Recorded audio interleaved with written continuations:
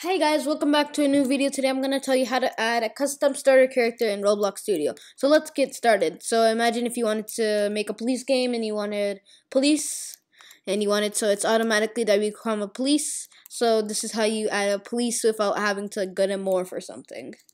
So number one, what you're going to do is if you're making a game in R6, what you're going to do is go to game settings, then you're going to go to avatar, then click it to R6. I already selected that.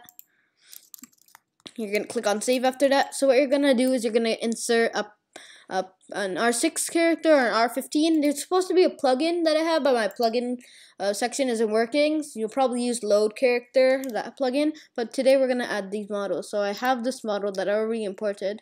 It's called R6 Special Humanoid. I liked it. I got the outline, which is a new Roblox update, which made it easier. This one was actually made in 2018.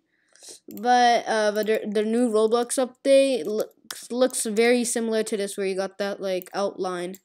I like this. So what you're gonna do is you're gonna rename starter character. It's already renamed starter character, so it's easier. Just you can see it says starter character. Then what you're gonna do is you're gonna put it inside of starter character.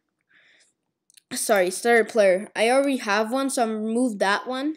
So what you're gonna do is you see we have starter character scripts. If you're having trouble writing it, you can just copy this and paste it here. But after you're done, you're gonna hit play. You can see, voila. Oh god, this is very glitchy. Okay, but oh wow, this is very glitchy. But after you can see, it works. And this will say if you want to add animations, you can check out my other tutorial, which actually got 600 views. So thank you so much for 600 views. So yeah, so as you can see, it's working properly. If there's a problem, like it's in the air or it's like stuck and you can't move, there's no animation of idle or something, like the idle animation, what you're gonna do is you're gonna stop playing your game. Like, just click on that red button to stop. Then you're gonna click on the you're gonna go to home, anchor, then unanchor, then because you're gonna go, it's gonna be unanchored. You're gonna anchor it, then you're gonna unanchor it, then you can see your character will be working.